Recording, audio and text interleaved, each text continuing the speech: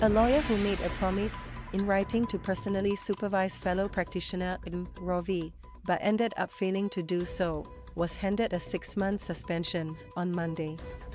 The suspension, which starts on January 1, 2024, was imposed on Mr. Chang Kim Kwan by the Court of 3 Judges, the highest disciplinary body for the legal profession. The court said it will give detailed reasons in due course. Mr. Ravi, who has bipolar disorder, was considered not fit to practice without supervision. He is currently suspended from practice. He was given a conditional practicing certificate for the practice year 2021 to 2022 after Mr. Chang gave a written undertaking on May 12, 2021, to the Supreme Court and the Law Society of Singapore. Lawyers' practicing certificates are renewed yearly in April. Mr. Chang undertook to personally supervise Mr. Ravi as a lawyer at his firm, K.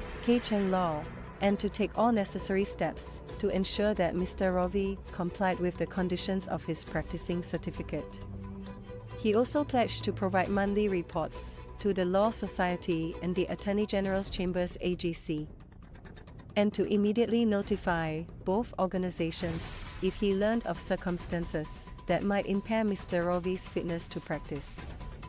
However, for months, Mr. Chang gave Mr. Ravi free rein to run his own practice, including the freedom to hire his own employees, and had no idea what Mr. Ravi was working on.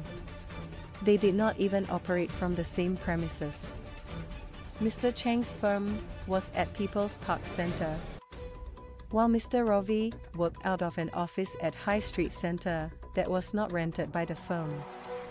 In November 2021, the AGC sent Mr. Chang a series of letters setting out Mr. Ravi's behavior and conduct in various court proceedings and on social media, and asking for his response.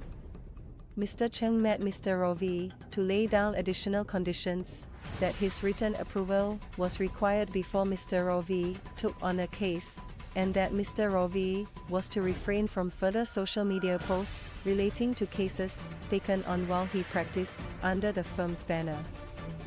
However, Mr. Ravi refused to abide by these conditions.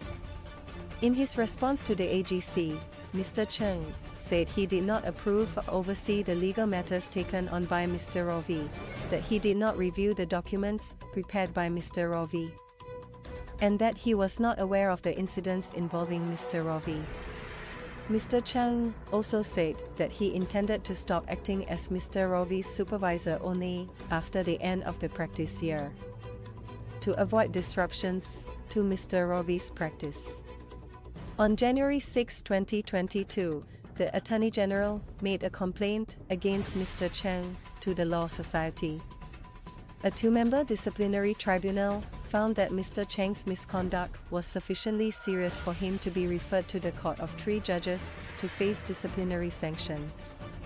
On Monday, the Law Society, represented by Mr. Mark Cham, sought 6 to 8 months suspension, while Mr. Chang's lawyer, Mr. Ong Ing Ping, suggested 1 month suspension.